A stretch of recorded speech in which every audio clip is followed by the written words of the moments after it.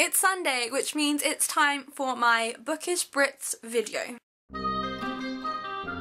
It's coming up to the end of 2013, and so today I'm going to discuss my favourite book of 2013, which was Fangirl by Rainbow Rowell. If you follow me on Twitter or subscribe to my YouTube channel or follow my blog, you will know that I have raved about this book so much. Fangirl is about a girl called Kath who is in her first year at college. She is a twin, and her sister Ren have always been inseparable and they have been best friends. So when they go to college and Ren wants to start her own life, Kath is a bit left out. And one thing about Kath is that she is obsessed with a series of books called Simon Snow, which is like Harry Potter to us. The books are absolutely massive and they are so popular. And Kath writes fan fiction. In her fictional world, she takes the protagonist and the antagonist of the series and puts them together, much like Harry and Draco. The first line of Fangirl is, "There was a boy in her room," and that boy may be one of the reasons I loved Fangirl so much. It's hard for your friends to understand if you like something so much, and I've struggled in the past with people coming to terms